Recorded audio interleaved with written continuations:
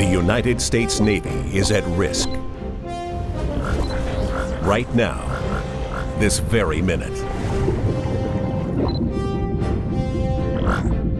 Wave after wave of unwanted intrusions capable of striking anywhere on the planet, including right here at home. The probes are invisible, but they could potentially cripple our forces with as much devastation as any bomb or missile. This is all occurring in cyberspace, the worldwide domain where communications, intelligence gathering, kinetic operations, logistics, and command and control can be threatened at network speed. But the U.S. Navy stands ready to repel this threat and to maintain superiority in this new operational domain. The cyber warriors of U.S. Fleet Cyber Command and U.S. 10th Fleet help operate and assure the security of Navy networks around the world, providing powerful cyber capabilities necessary for warfighting superiority across the full spectrum of military operations. Any entity with access to the internet can operate in cyberspace, including criminals, terrorists, hacktivists, and nations large and small.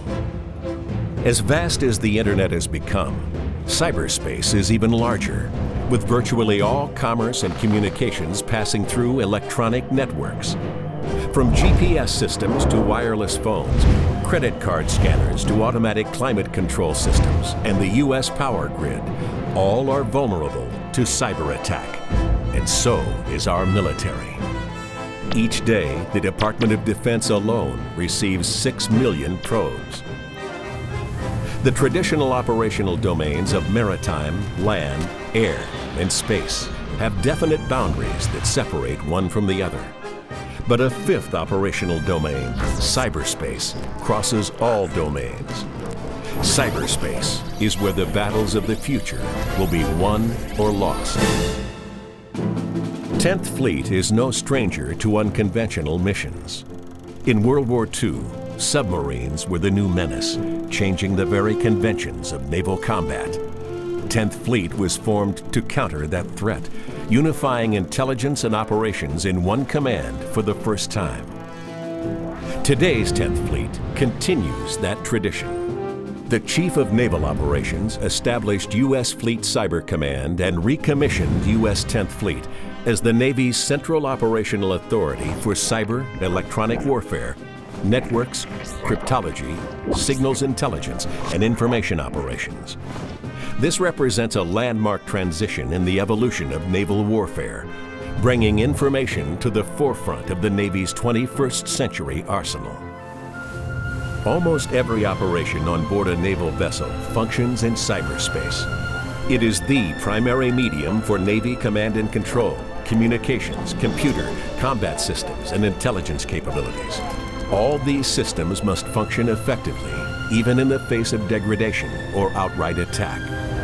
That's the job of U.S. Fleet Cyber Command and U.S. 10th Fleet. To assure command and control, the Navy must maintain dynamic situational awareness. This is constant and total awareness in real time of the state of our networks and communications capabilities. I'm seeing a drop in capacity centered in the typhoon off Japan. We need to reroute our traffic until we can make sure it's reliable.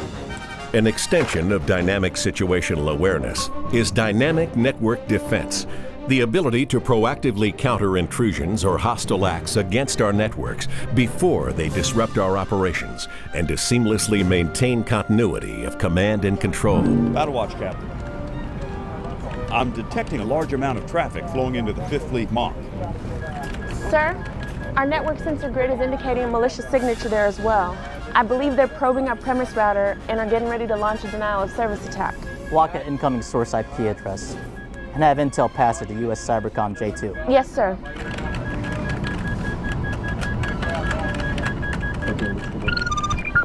Sir, we got him. Good work. Dynamic network defense and situational awareness are necessary to enable 10th Fleet's third responsibility, full-spectrum cyberspace operations. This refers to a wide range of non-kinetic effects that can be used independently or to complement kinetic actions. Cyberspace operations can be as effective as a bomb or missile, but can be conducted from virtually anywhere on the planet, in real time. The sailors of 10th Fleet are cyber warriors, conducting operations in a critical modern domain. They're a force multiplier for both kinetic and non-kinetic naval operations, delivering timely, mission-critical information and capabilities to our commanders and operating forces worldwide.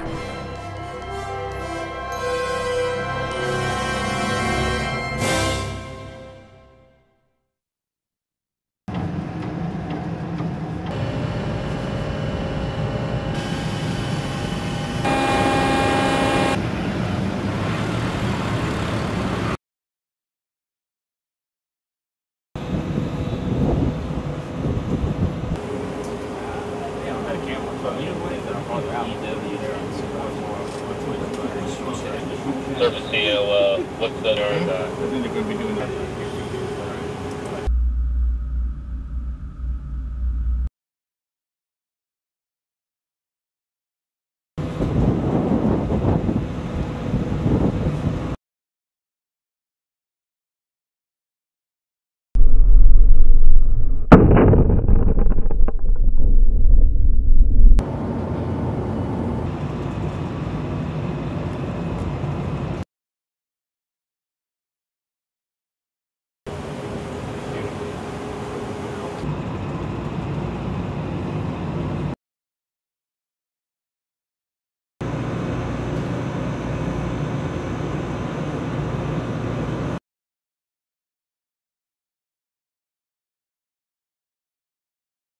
They just come back away from 5-1 where they're going to illuminate down there today.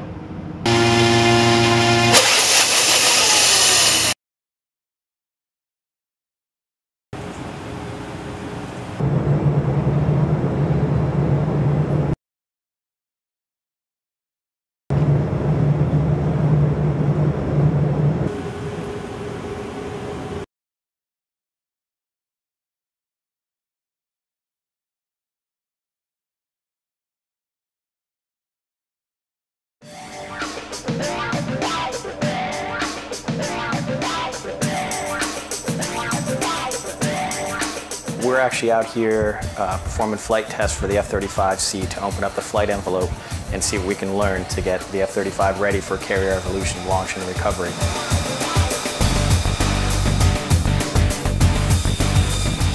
The difficulties of maintaining this aircraft on Nimitz is that, one, it's the first time we've ever brought this type of aircraft aboard. With the training that we go through, we have to go very slow to ensure that every step is done safely.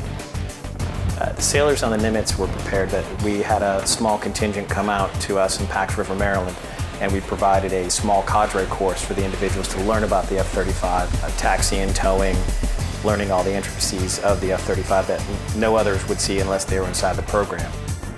Every moment being on the deck, working on the aircraft, being around, working with the crew, bringing the aircraft up and down on the elevators. I think every day is new challenge, new excitement, and we learn something new every single day, every time we move the aircraft. Every moment we're learning something new about the aircraft and how it interacts with the flight deck crew and the aircraft carrier itself. So it's pretty tough to learn on the fly, but that's what we're doing out there. That's what we've trained for back at Pax River for the past 5 years for the aircraft. And I know everybody had the same feeling with the aircraft when it came in, it touched, it trapped. And then the next day when it launched off, it was still wonderful.